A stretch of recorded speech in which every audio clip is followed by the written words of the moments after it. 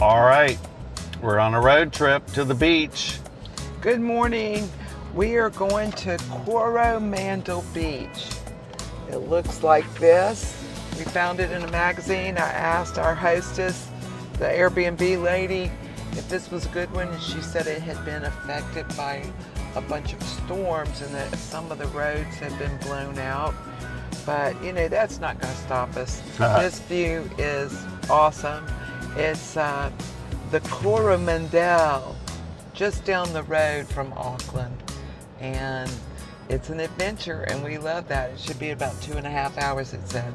So we're trying to get the technology to connect so we could have some type of guide to get us there, and that seems to be giving us a problem today. Just one of those things. That's right. When you're traveling around the world, you've got portable technology, and basically we've got the 2 iPhones, a laptop, a bunch of chargers and connectors, and lots drives. Of other gear to keep us all connected. It's hard to keep all that powered up, but right now we're having cellular technology issues, I think, and we're trying to get those resolved so we can get on our way. We also travel with a VPN, which is a virtual private network, which was recommended by a lot of other YouTubers. And a lot of times it seems like it's an obstacle for us, but I always try to keep it on because we're always doing this travel planning, like our next stop is Bali in Indonesia, and they want you to use WhatsApp, and you have all these apps. Every time you book a tour, they want you to download their app and interact with them on that. We've picked a little bit of a remote place to go today. Yeah, so we're going to connect my phone and see if it'll work any better. We'll keep you updated.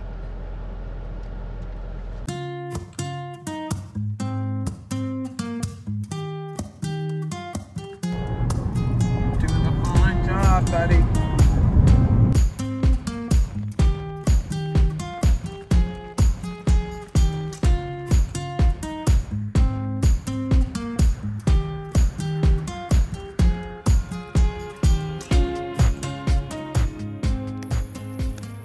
It's a 5-minute walk up a pretty decent trail, some steel steps.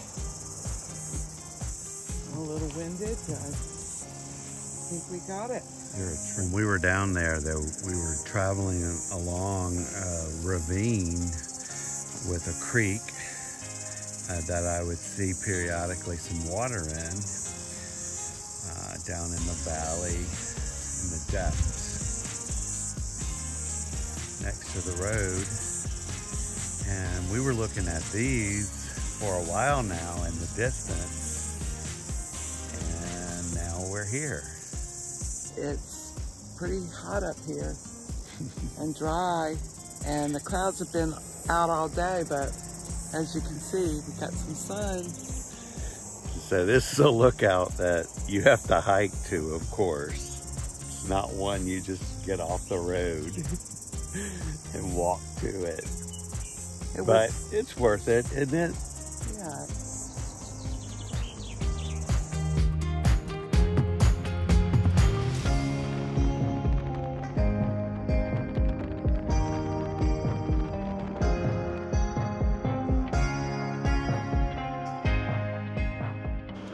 Our first stop in the Coromandel was Pauanui Beach, and we went deep in the suburbs to get to this beach. Once there, we found this little surf club area with a public access, and it looked like a great spot to have lunch. So we settled in above the dunes with this beautiful view of the deep blue ocean. And there were a few tourists, I suppose, but looked like mainly local people that were vacationing for the holiday. This is on the Bay of Plenty, And there's a river that comes and spills into the ocean there. On the north of the Bay of Plenty. It was a little cloudy day and very, very moody as the clouds were hugging the header to the right. There were still some folks enjoying themselves, and we certainly did too.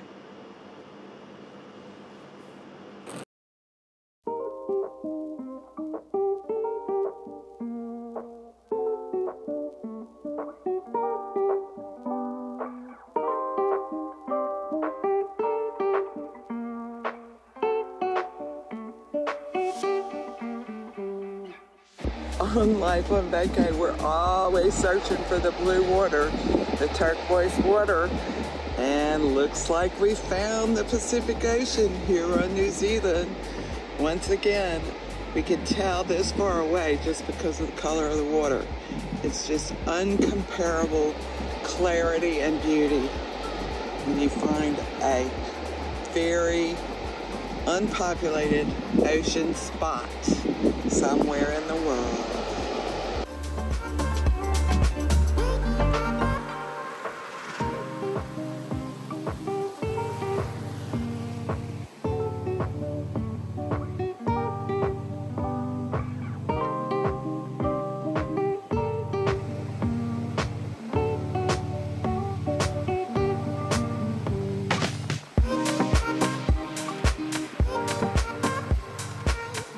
We spent a beautiful afternoon on a beautiful day at Papamora Beach, and it was so welcome because we've been experiencing a couple of days where it was raining and overcast and kind of gloomy, and boy, did this change all of that. It was paradise on earth. New Zealand is fine.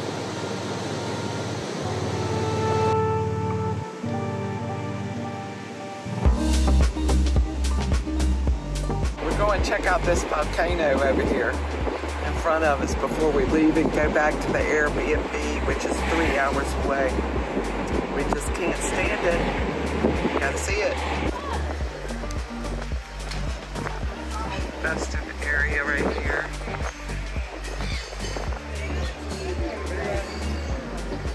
All the food trucks. This is kind of the end of the line where it comes to the coast right here. And so it is highly populated.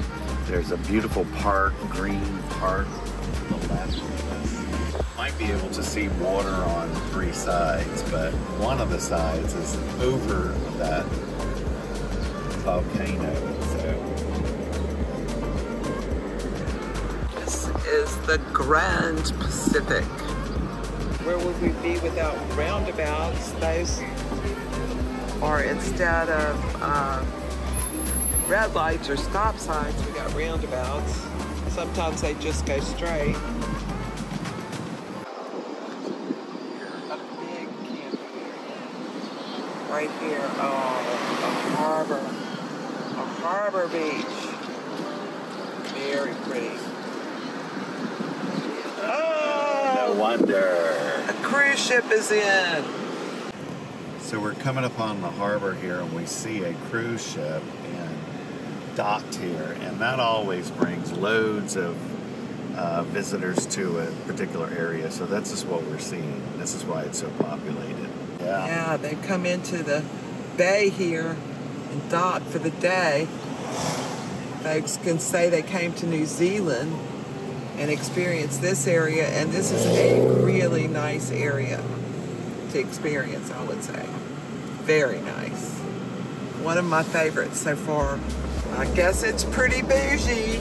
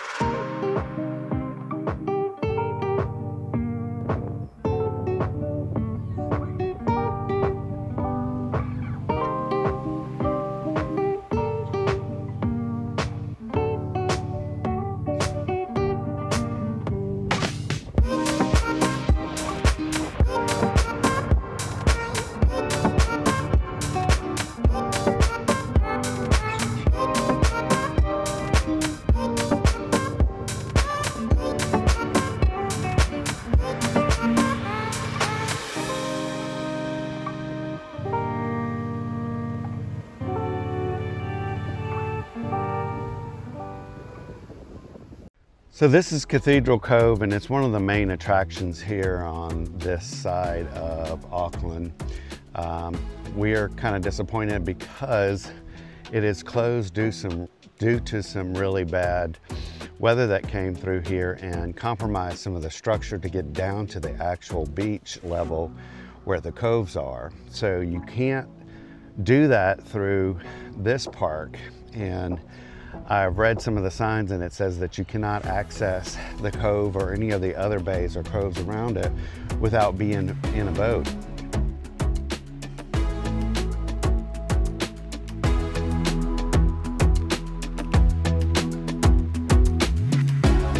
I found a stock image of what you might see from the cave looking out. Of course, it's pretty spectacular, and we have a great imagination, right?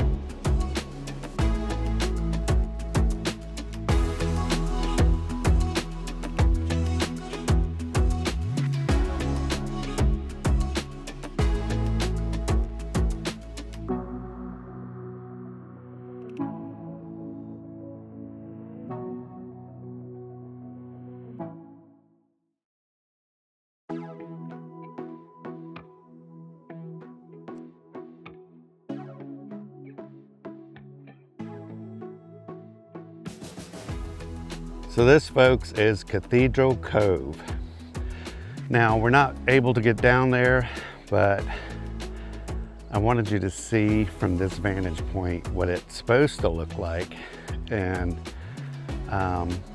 you know, it's unfortunate, but this is the best we're gonna be able to do today.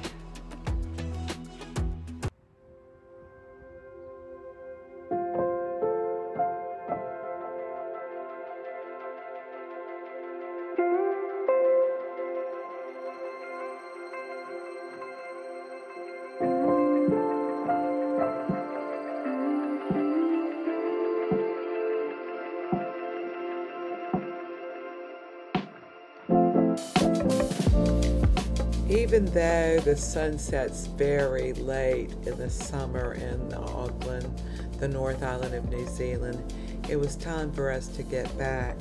And as we traveled back toward our Airbnb in Cleveland, we wandered into the Karangahake Gorge area. And man, that was an unexpected treat.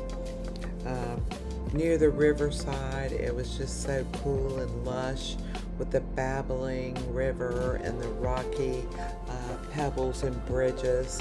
You could see another side, the gorge on the North Island there. And as the sun continued to go down very, very slowly with a long twilight, it just lights up the hillsides or the mountainsides. And it's so idyllic. It really looks just like a storybook.